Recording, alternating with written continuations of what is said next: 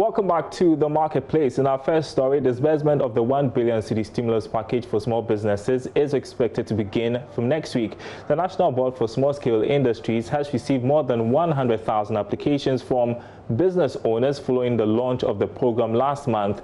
Executive Director of the board, Aboagye-Wiafe, has been giving details on the disbursement process. Here's what she said when she appeared on the business edition of PM Express. One of the most important things for us at NBSSI and my management team and all those who are supporting us is to communicate as often. And I think that for the first time in a long time, the board, which is NBSSI and my management, we have communicated very far and wide.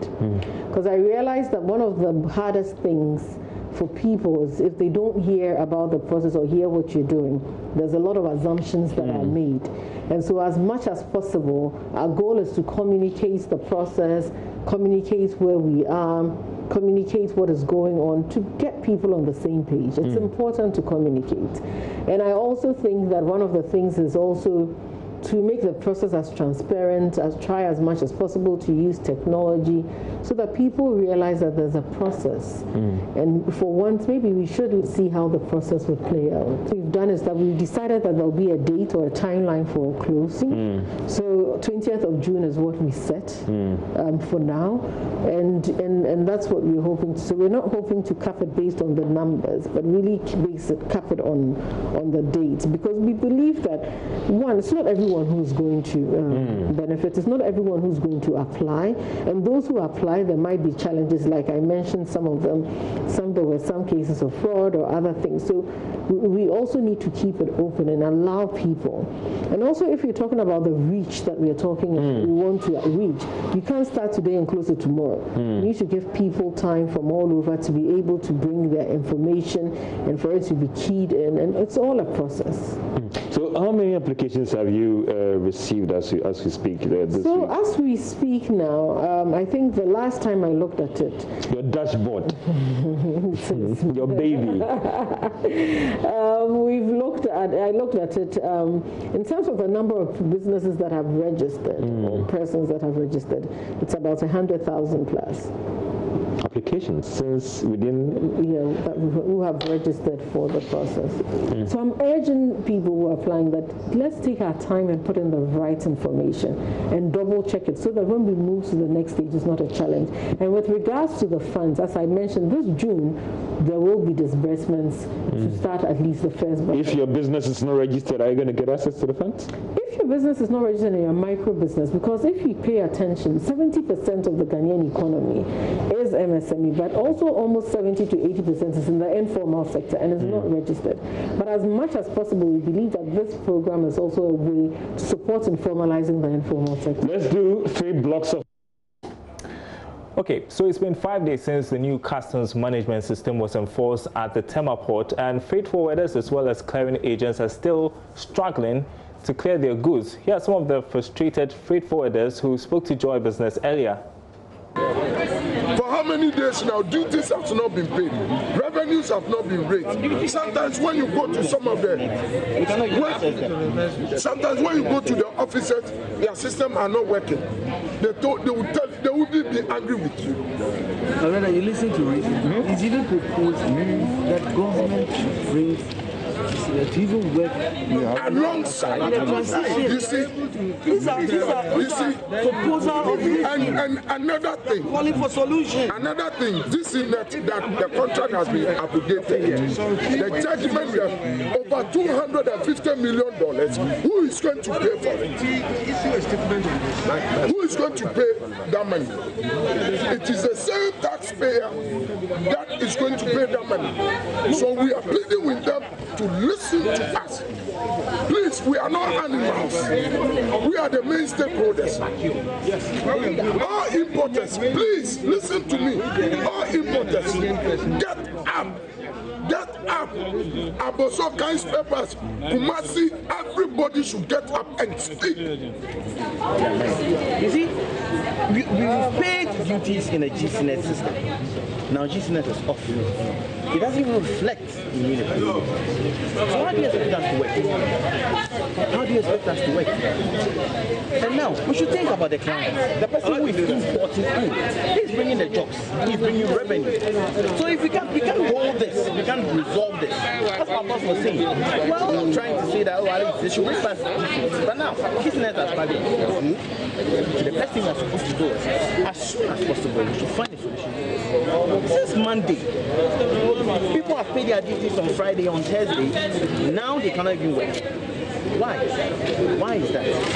At least we should find solutions to everything as soon as possible, so that the clients can be okay, I will be okay, the country will be okay. Because this one is not about politics. It's not about NDC, it's not about MP. It's about the whole country. Because when you pay a duty in the system, it goes to the government. The government uses the duty to at least build the nation. And we are not fighting only for our own benefits. No, we are fighting for the nation. So as we are fighting for the nation, our cry should go out there, they should listen to our cry and then do something about it. Because listen, everybody's frustrated. Everybody's frustrated. Because now, it's more or less I am delaying. Because the importer doesn't know that Unipass is not working or Unipass has a problem. The importer knows he has given you money to work and you need to deliver. Whether the system is not working or the system is not working, delivery is his problem. And if delivery is not done, then I'm losing. I am losing. If delivery is not done, I am losing. So please, as soon as possible, where the solution can be done, the solution should be done. Then at least we all have our peace. We all can work, we all can build this country to the highest level.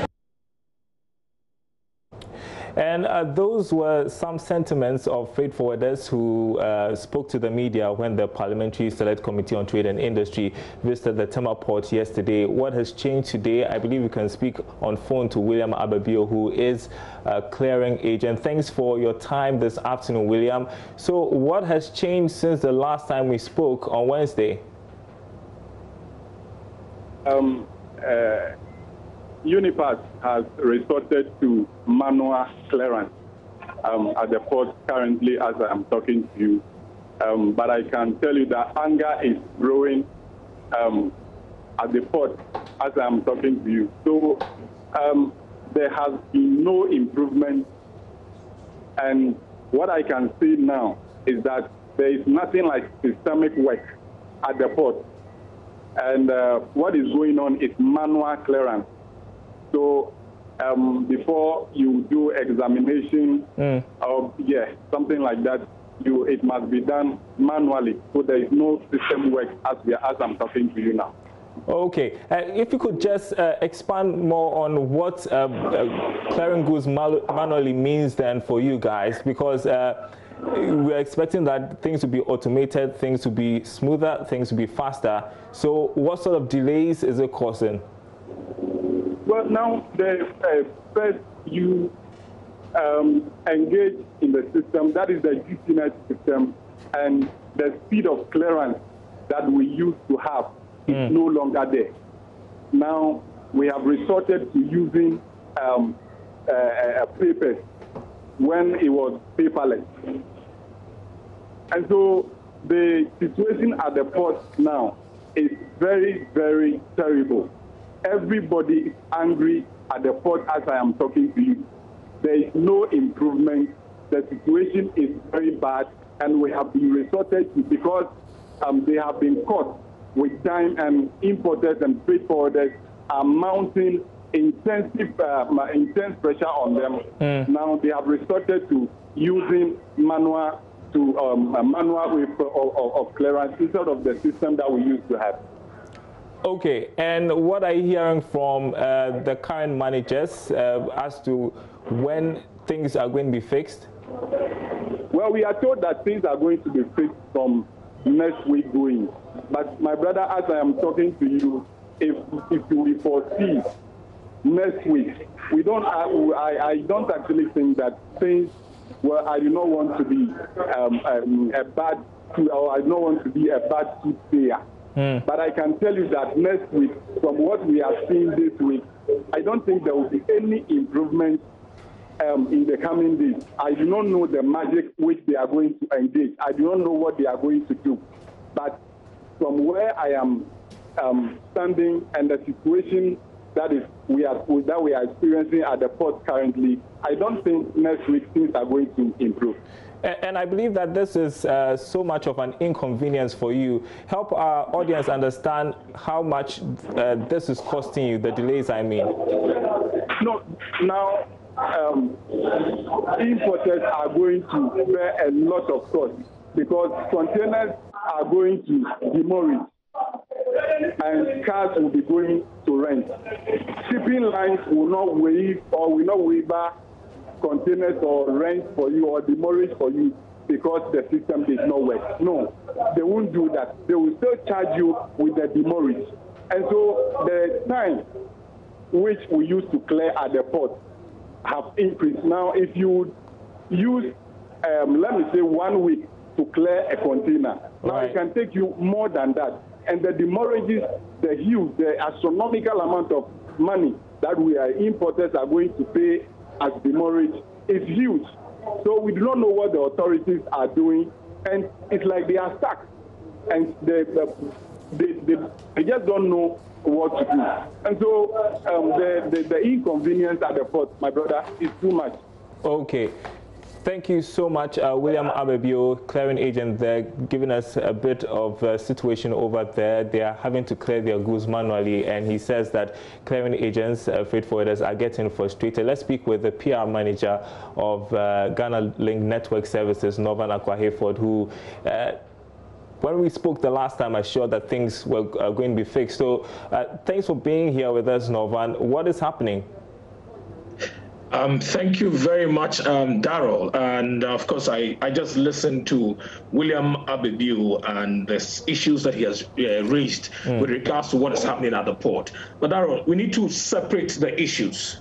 Now, Ghana Link are the technical partners for the ICOMS, that is the new integrated customs management system. Yeah. It will interest you to know, Darrell, that this particular system, as of today, as I speak to you, as of the close of work yesterday, had been able to clear bill of entries, that is the BOEs, over 3,550. So how do you explain? I'm saying that on authority, over 3,550. Now, what is happening today at the port? And I think that we all need to help each other. I want to say that we all need to be calm at this point. And I'm happy that when we listened to some of the tapes that you played, it had to do with the old system. You know, people who had gone through the old system and the payments that they have done in terms of payment of duties and what arrangement has been put in place to help them, you know, clear their goods from the port. So on that basis, I will tell you that as far as the ICOMS is concerned, there is no problem. Anybody who has gone through... You know, it's hard to believe that when you say there's no problem. So, for instance, now we're hearing that they are having to do stuff manually. I know that you provide technical assistance to ICOMS, but you're not saying anything really if you tell me that you've been able to clear goods. Because we're hearing from the traders, we're hearing from the freight forwarders, they are saying there are challenges. And Darrell, and I'm saying that if you're talking about things being done manually, and I try to explain to you that there are two separate issues and we need to look at it. And that's why I first started by telling you that the ICOMS for fresh declarations, there's a difference between fresh declarations and those who might have done payment in the old system, which was shut down on Monday. Okay, so help us understand this. Those who made payment with the old system are the ones facing challenges? You come again? Those who made payments with the old system are those facing challenges. Is that what you're saying? They are the ones that a new flow chart and new arrangements have been done for them to be able to clear their goods from the port. So that new arrangement is effective now?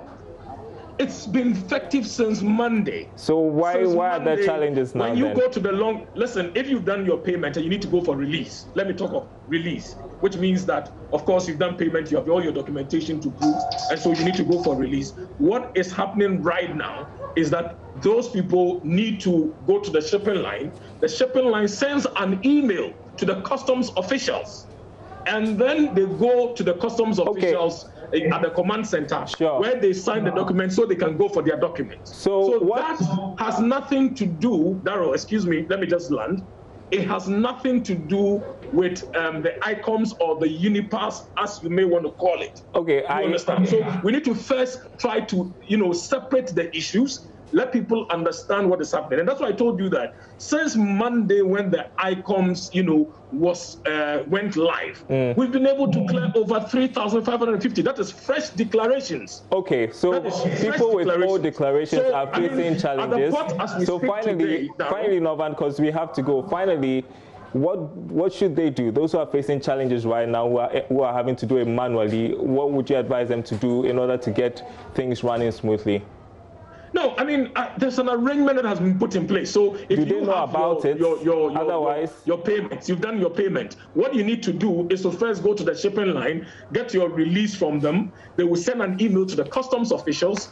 When the email hits the customs officials, they would from there then minute on your document. Then you can go and get your things gated out, be it from the MPS terminal or be it from Golden Jubilee, or if it's in any of the bonded terminals that we have here at the port. Right. And so people, and one of the issues that is also coming up is that some people have not even done registration in the ICOMS, but they expect to use the system. Even in the old system, you first of all need to register and get all your documents, we really need to IDs, to allow you to do your work. We really need to go. Whatever it is, it appears that communication is not going down too well and people don't really understand what is happening. So I guess it's a problem that has to be fixed. Well, let's turn to other news now. Contractors working on the Eastern Railway line from Tema to Mpakedan are required to provide a new date for completion of work.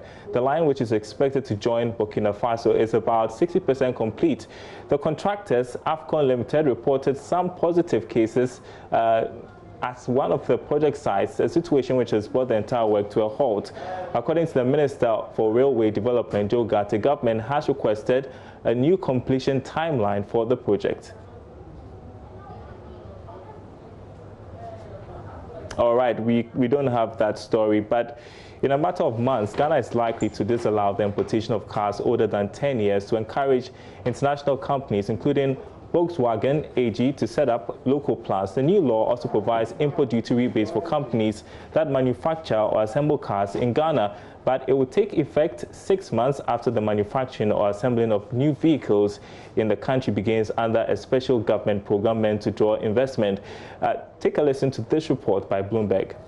Volkswagen, Nissan, Toyota Motor Corporation, Suzuki Motor Corporation, and Renault SA are among automakers weighing the local assembly of vehicles in the country, where used cars make up about 70% of vehicle imports. Ghana is seeking to become a car manufacturing hub for West Africa, a region with more than 380 million people. Bloomberg reports the import restrictions could cost the government as much as $143 million in customs revenue in the first 3 years after implementation, according to parliamentary documents. The law, signed by President Nana Akufo-Addo on April 30, also bans the importation of cars which have been involved in accidents, which dealers bring in and repair to provide even cheaper options to consumers. The ban on these will take effect from October, regardless of their date of manufacture. Now, contractors working on the railway line from Tema to Mpakedan, as we have been reporting, are required to provide a new date for completion of work. Let's listen to Joe Garte, the Railways Minister, explain issues related to reported cases of COVID-19 that has somewhat stalled the project. From the way they are working, they believe that they can finish in August of this year. Now, at that time, they had done about a little over 50% of the work. But they had also done quite a bit of the formation. The formation is what is done before the track is put on it. In January and February, what they did was that they spent a lot of time working on the barge and so on. And they, in fact, launched the barge, which will allow them to do the bridge over Volta. If you are going to the Volta region just around Dwapo, you see that they worked on both sides of the road. But unfortunately, they were affected by this virus. What is happening is that this morning, the Ghana Railway Development Authority met with them. And we've asked them to give us their proposal for their new timelines. But like all the contractors that we work with have said to me that construction of that nature is not like a car that you can just switch it on and off. When you demobilize to remobilize, it takes time. And so we've lost significant time. And for those who say that it will be completed in August, please, that is not the situation. In December, they said it will be completed in August. Even what you are wearing, your nose mask you are wearing, must show you that the world has changed. We have all experienced this unfortunate incident that has changed our world completely. And also, they also had people who had the virus, so they had to stop working. And so Ghana Railway Development Authority will sit down with them, and when the new figure comes out, when the new date comes out, we'll make it known to the people of Ghana. Turning to food matters now, the General Secretary of the Agric Workers Union, Edward Carway, is urging that the lapses with the food production value chain are fixed in order to control the hikes in food prices. The prices of food commodities have increased over the past few months, although there is sustained supply. Much of that has been blamed on the recent lockdown, but analysts are also pointing to other contributory factors. There will be a free flow of what is produced to the consumer. And we have, over the years as a country, failed to address these structural challenges. So that is why you continue to find out that if you talk about the northern region, there is so much maize in the northern region, yet poultry farmers down within the Accra cannot even get that particular maize. You talk about watermelon in the Volta region, yet the price in Accra is prohibitive. It's because there's supposed to be a smooth connection between the production to the consumer. Now, how do we bring watermelon from Volta region to Accra? By what mode of transport? There is a disorganization of these different parts of agricultural production. You know, production is incomplete until it reaches the final consumer. Right. And we are not paying particular attention to that simple theory, which we now need to practicalize to make sure that whatever is produced, we quickly move it to where it is most needed. Right. We don't have those structures in place, or even where they are disorganized. Right. For instance, we are talking about fuel prices going down. That does not necessarily mean that transport prices will go down. That does not mean that if you are a transporter and you are hiring a vehicle either from Accra or from Volta region, for instance, to convey the watermelon to Accra, it is going to be cheaper. Right. It will not necessarily be just because fuel prices have come down. It will not necessarily be. You need to make conscious efforts and make those structural challenges addressed. That is it for the marketplace this afternoon. Do join us on Business Live. We will be having the conversation about the ban on imports of vehicles that are 10 years old when assembling plants begin production or assembling their cars here in Ghana. We'll have that conversation at 5 o'clock. My name is Darryl Kwao. Thanks for watching the marketplace. More news on our website, myjoyonline.com/business.